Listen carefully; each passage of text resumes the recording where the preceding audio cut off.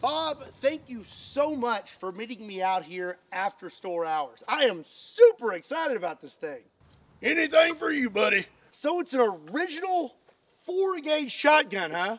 Oh yeah, it's original. Whoa. Hey, hold your horses.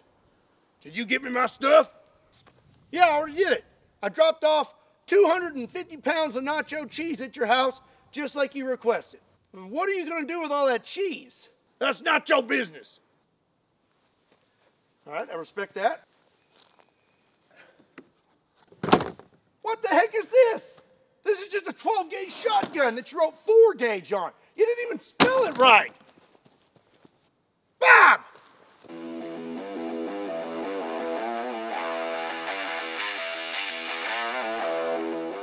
What's up, everybody? My name is Scott and you're watching Kentucky Ballistics, and I am very excited about today's video because I have something really cool that's been in the works for several months. Unfortunately, another YouTuber kind of beat me to the punch.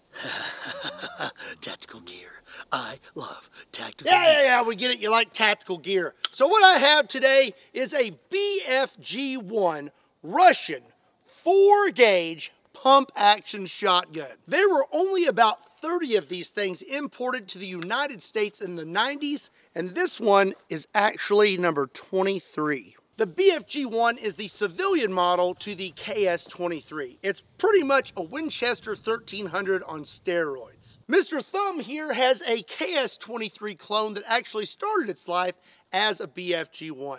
The only difference between the two is the furniture and the barrel length. So some quick stats on the Russian BFG-1 4-gauge shotgun.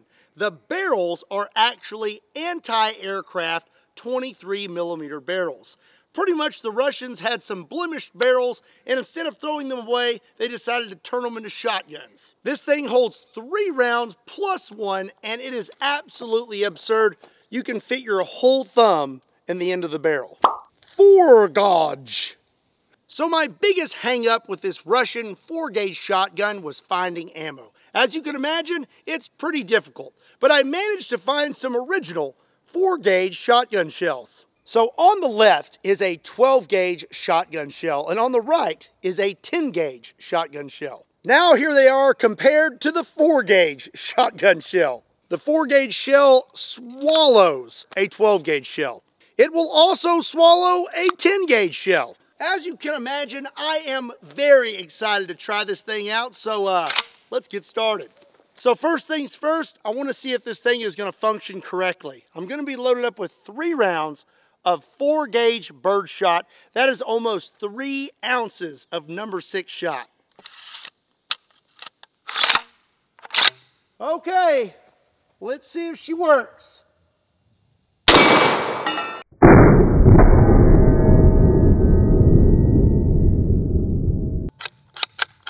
You just got jammed.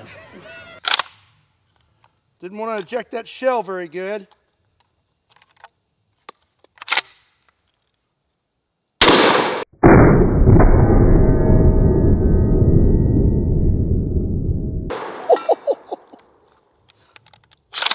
Ejected that one. Last one.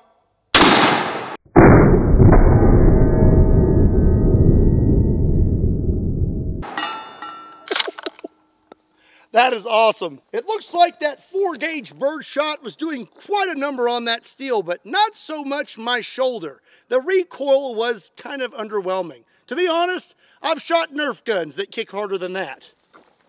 Look out, Mike! Oh my gosh! Double, triple flip, here we go. Ah! Oh my gosh! So close! So my first target is gonna be a Clear Ballistics 10% ballistic gel bear. First, I'm gonna hit Mr. Bear with the bird shot. Oh!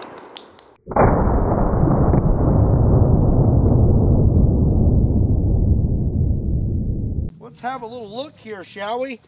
I was expecting those to make it completely through him, but they did not. Look at all those pellets. That is nuts. The bird shot did not make it through that ballistic gel bear, but I think this will. This is buckshot, but it's not double-aught buck, and it's not triple-aught buck. It's actually quintuple-aught buck. It would be 5 zeros. They are 45 caliber pellets, and there's 10 of them in there, equaling almost 3 ounces of shot. All right, let's see what this does. Ooh.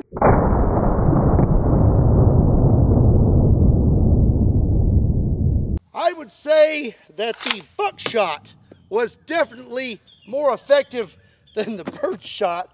Let's have a look here.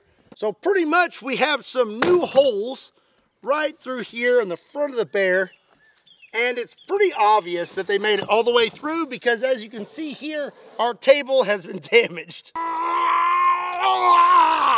So we've tested out 4-gauge bird shot, 4-gauge buckshot, and now we're going to test out a 4-gauge slug on 1 gallon of Grey Poupon.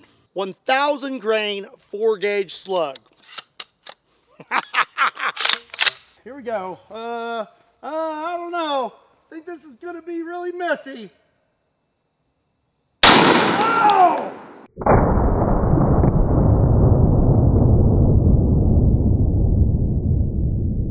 Well then.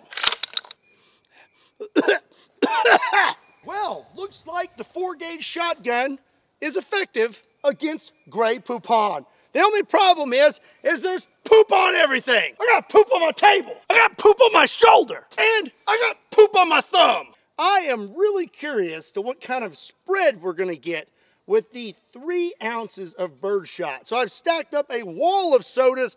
I'm going to get back about, I don't know, 25 yards and see how many we hit. What is that?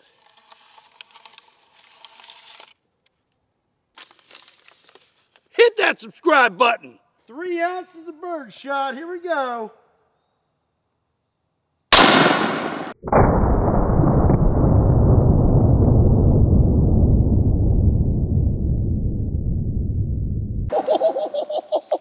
That almost destroyed all of them.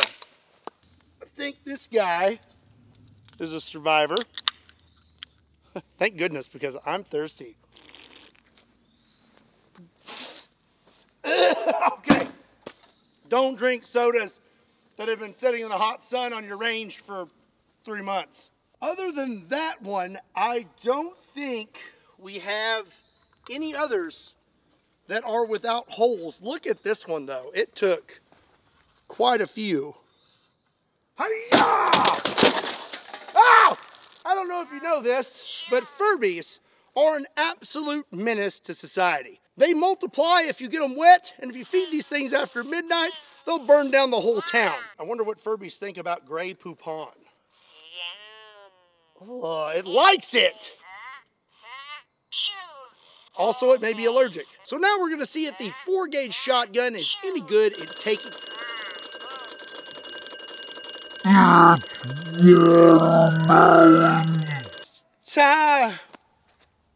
Hey! Where are the watermelons? They didn't have any. Why wish you would have told me that? Well, I guess we'll get back to it then. Let's see what 4-gauge buckshot will do to this Furby. Oh my goodness!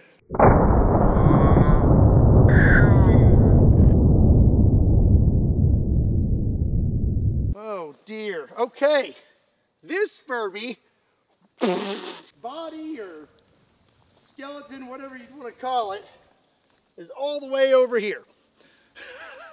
Just completely demolished it. So if I ever have a Furby infestation, I think the 4-gauge will get the job done. I think it's time to bust out another slug, but this time we are going to shoot 1 gallon of Elmer's glue. Oh!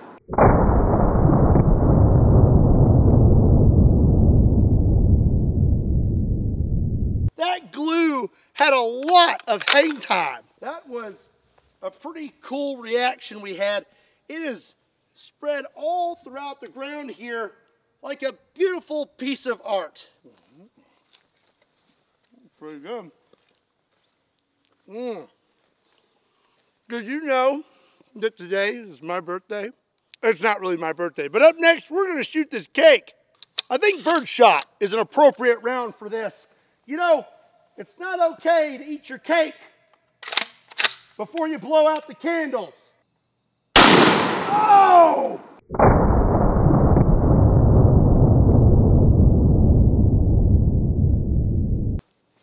Man, I forgot to make a wish. I think some of this managed to not hit anything. I think that one's gonna be all right. Nope, it's got poop on it. We have made quite a mess over here, but I think we can still crank it up a notch. I have a Ballistic Dummy Labs zombie bust. I want to see what happens when he gets hit in the face with almost 3 ounces of quintuple-aught buckshot. All right, here we go. Oh!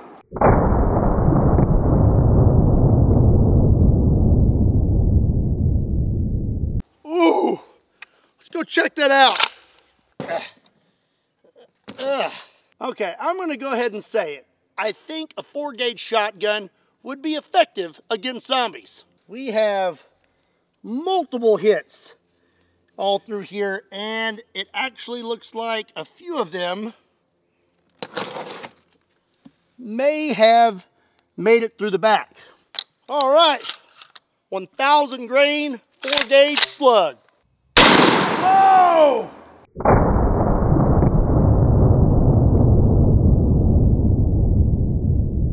All right, I think that just zipped right through there. All right, well, it looks like I hit him in the ear. You can see right there that there's a notch missing. And then on this side, we hit his ear again. I think that would have been a little more eventful if we would have hit him with the slug first. All right, well, that's going to be it for today's video. What did you think about the 4-gauge shotgun? I was actually pretty impressed with it, but I'd really like to know what you thought about it in the comment section down below. If you did enjoy today's video, do me a big favor and give it a like. And if you're not subscribed to Kentucky Ballistics, do yourself a favor and hit that subscribe button. Also, be sure and check me out on Kentucky Customs, Kentucky Ballistics Shorts, Patreon, Facebook, Instagram, and Twitter. Links to all those can be found in the description down below, along with a link to KentuckyBallistics.com, just in case you want to pick up a shirt.